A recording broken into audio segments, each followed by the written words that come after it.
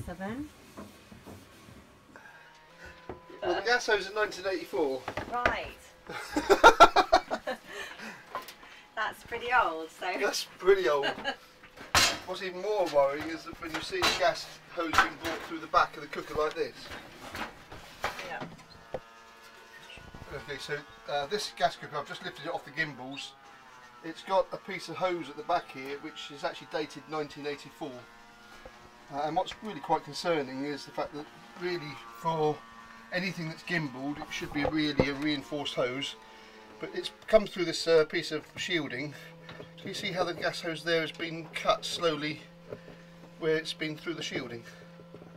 Just there, can you see it? Oh, yeah. Totally mad.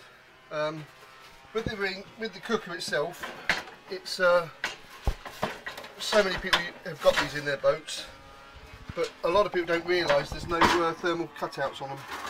Let's just get rid of that wheel pan a second.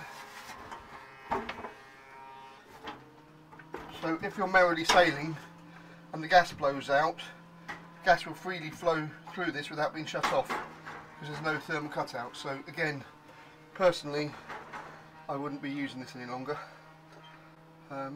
In my own boat, I've gone to a little diesel cooker and stove, which has been amazing to get rid of the gas completely off the boat.